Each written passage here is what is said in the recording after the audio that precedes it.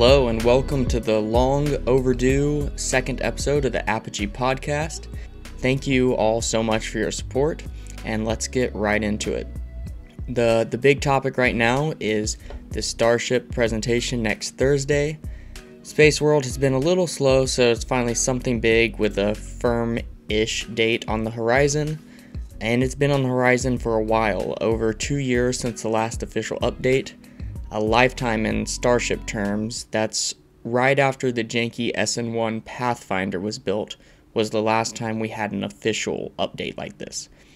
Boca Chica and Starship have obviously changed a lot since then, so there's a ton of potential material SpaceX could decide to cover.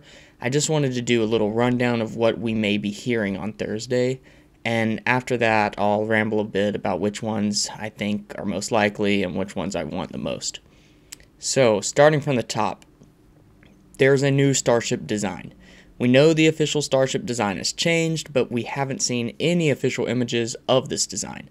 The last official images were a Dear Moon update on the Dear Moon website, had some official SpaceX images. That's where we saw a new, more triangular window.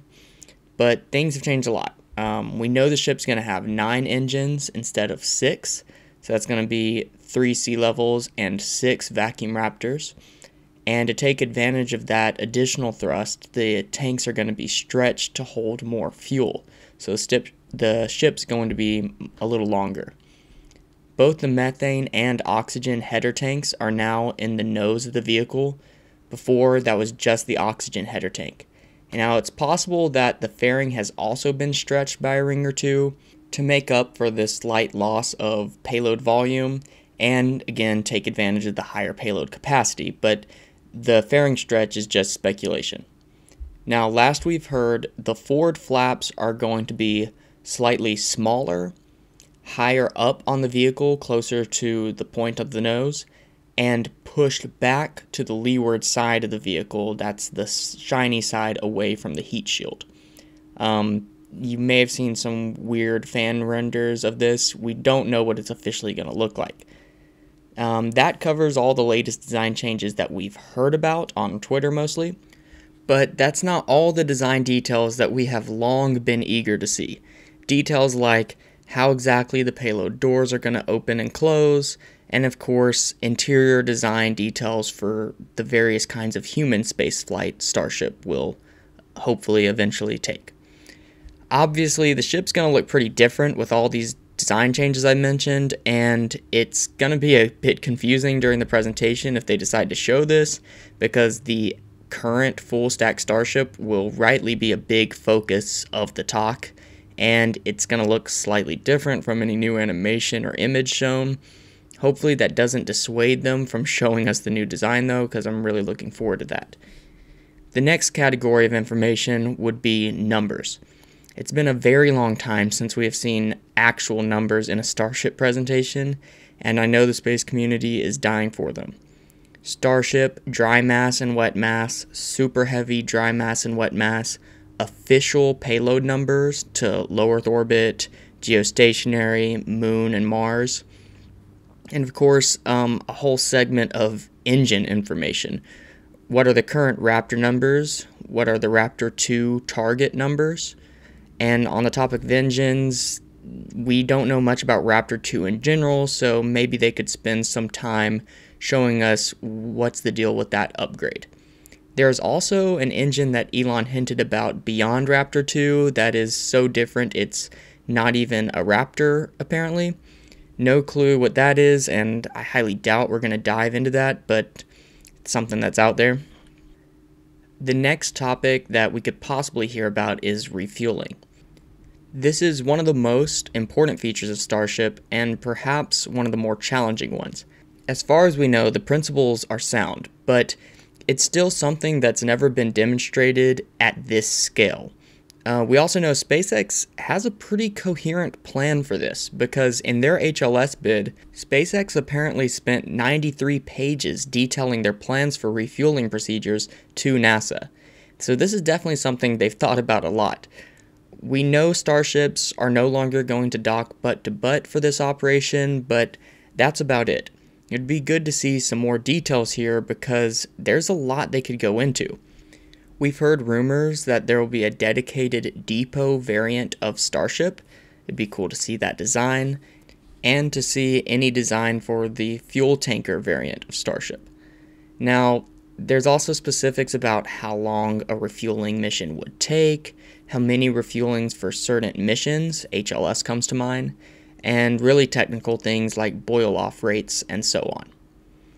And that gets us into the fine details category. One detail I think we will hear a ton about is the catch tower. Elon seems particularly excited by this, and it's going to be right behind him as he's talking, so I'm sure we're going to hear a lot about it. I just hope we actually get some more information about it, not just how cool it is, because it is cool, but I want to know the details. Some more questions we have are they going to build Starships in Florida, or are they going to keep building them in Texas and ship them there?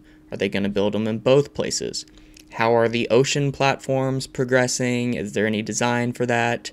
What will the operations look like?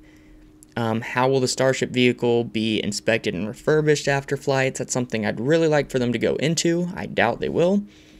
How will a new payload be integrated quickly to allow rapid reuse? This is a topic that is pretty important. I don't think we've had any mention of this, but payloads are why rockets exist, and you can only fly the same Starship upper stage as fast as you can integrate a new payload onto it.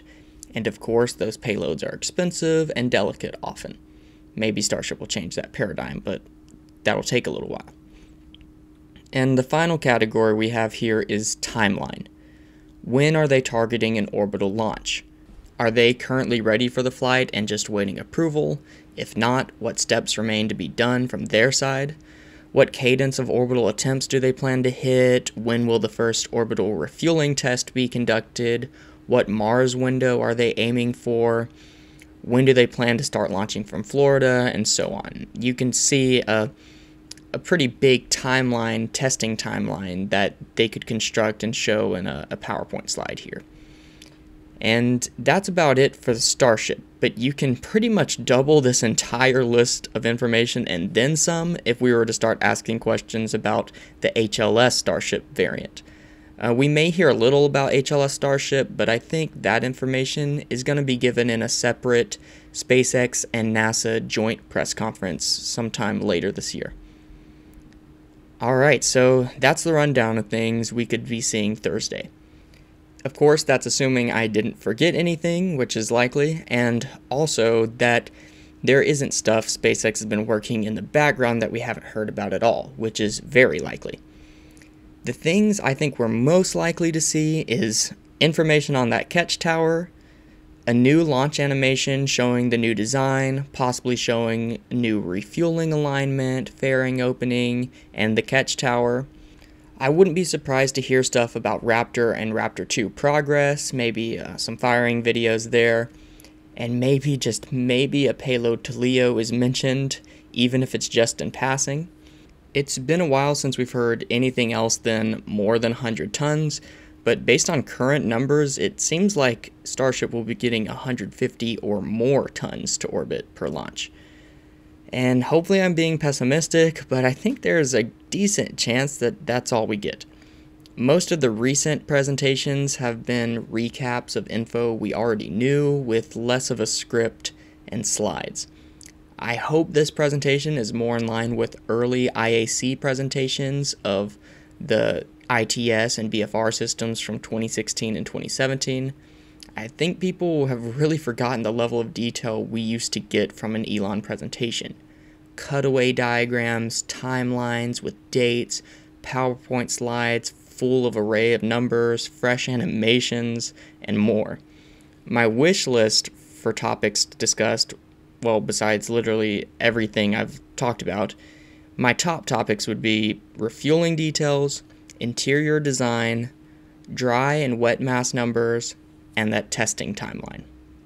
So that wraps it up. Thanks so much for listening.